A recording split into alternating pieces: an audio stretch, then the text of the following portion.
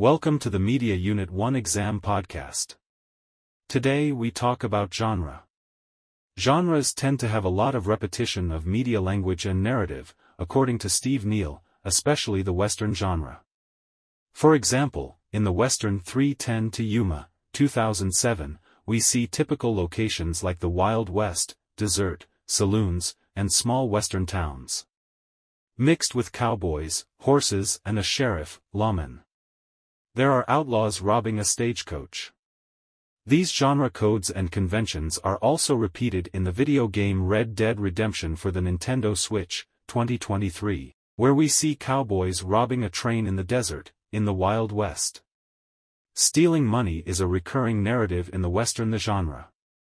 Every Western cowboy character wields a revolver/six-shooter and engage in a shootout. Genres can also take the unorthodox route by subverting expectations of their genre. For example, Westworld, 1971, borrows aspects of science fiction into the Western genre.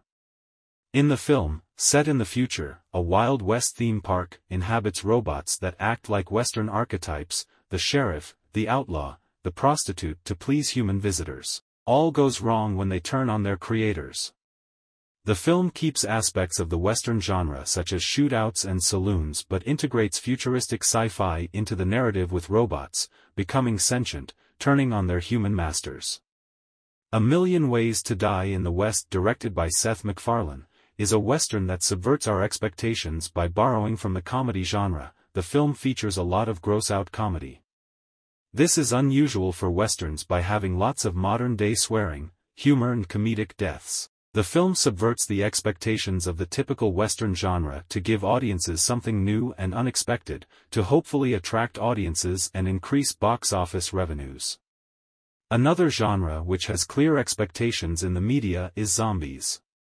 This sub-genre of horror has repetition seen in both Night of the Living Dead, 1968, and the television drama The Walking Dead.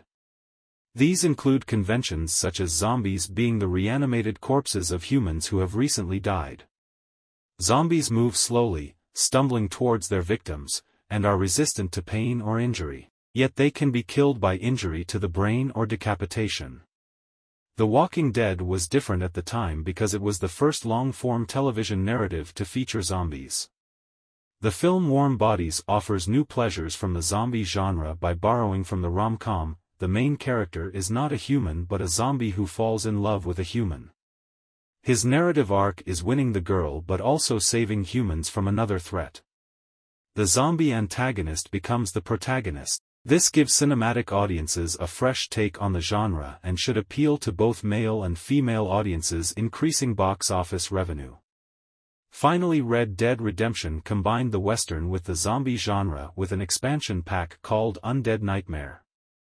Cowboys are now trying to survive against hordes of zombies. This allows the game developers to expand the life of the game and more revenue. In conclusion, producers will repeat genre conventions to satisfy audiences, but to keep genres fresh they will borrow from other genres and subvert expectations, so audiences do not get bored of the genre and producers can continue to generate profit.